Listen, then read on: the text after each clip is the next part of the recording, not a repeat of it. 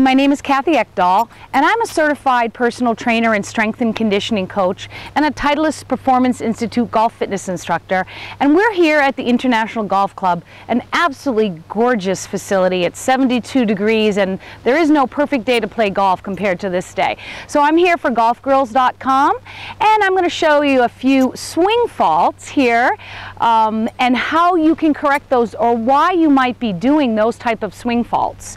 So we know that the physical body, flexibility, core strength, balance is absolutely integral to a proper golf swing.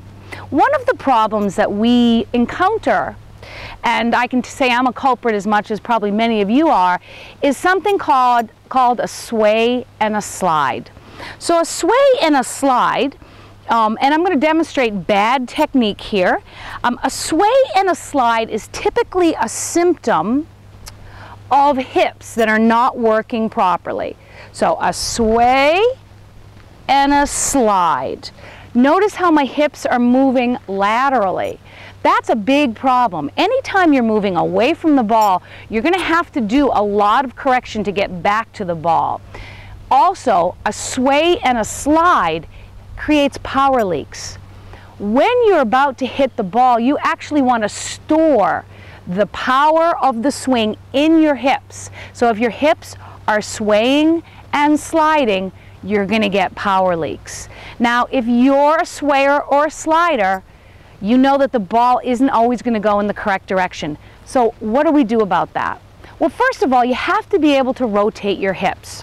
So in golf, we do both internal and external rotation of the hips. Sway and slide, there's no rotation going on here. Hip rotation are that the hip bones are turning forward and turning back. Now, can you do this? Maybe not. I'm going to show you a little drill to help you learn how to do that. So I'm going to actually put my club down. And if you've seen some of our videos before on golfgirls.com, this is going to look familiar to you. I'm going to get at a dress. I'm going to get into that nice posture, a nice straight back, neither extended nor rounded, and I'm going to bring my arms across my chest.